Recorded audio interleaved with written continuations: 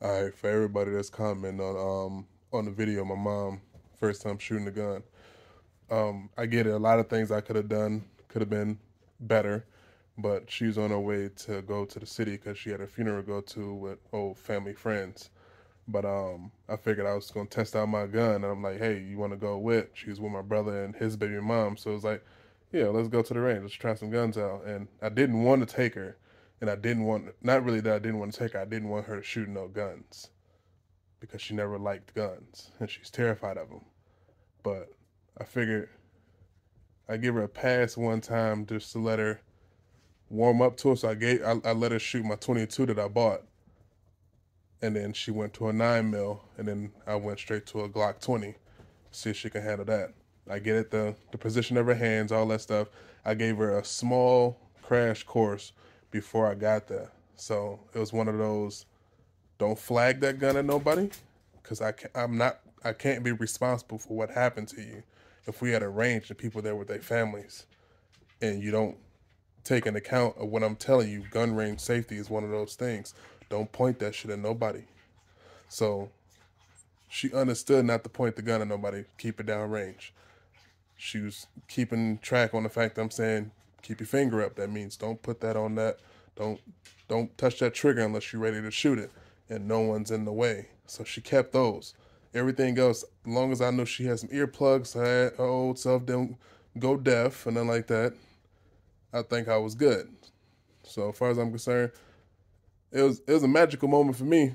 I know we got some negative comments in the post.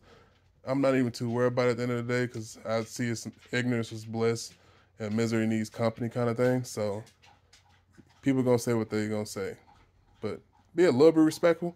It is my mom, man. At the end of the day, like, what the fuck she do to y'all? We don't even know you. So at the end of the day, just I'm not even bothered by that shit. But just have some type of respect at the end of the day. I'm gonna train her up some more a little bit, give her an opportunity to have a little fun and actually understand why I like guns so much. So I plan on buying some of those little laser I'm not sure what they call them. I forgot what they was. I got them in my one of my shopping lists online.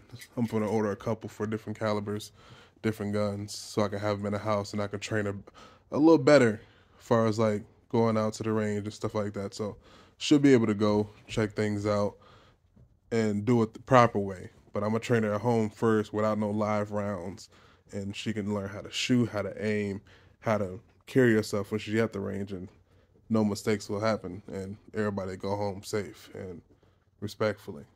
But big ups to everybody that left some good comments, understood what the situation was, and clearly watched the video. Because some people, I don't know, some of y'all last didn't watch nothing. Y'all just skimmed through that shit and just was like, oh, it's a free game, free reign to talk a whole lot of shit. But I ain't bothered by that shit. I'm very unbothered. But just I'm gonna keep posting videos. Y'all keep watching now. Y'all see the progress, hopefully, if she gets better. Because I'm very good at what I do, so I ain't got to worry about it. I'm the one that own all the guns. I'm just giving her the opportunity to finally do something and try things she's never tried. She don't even drive. She never drove. It's always been walking her bus. So I gave her opportunity to shoot guns because I'd rather be shot.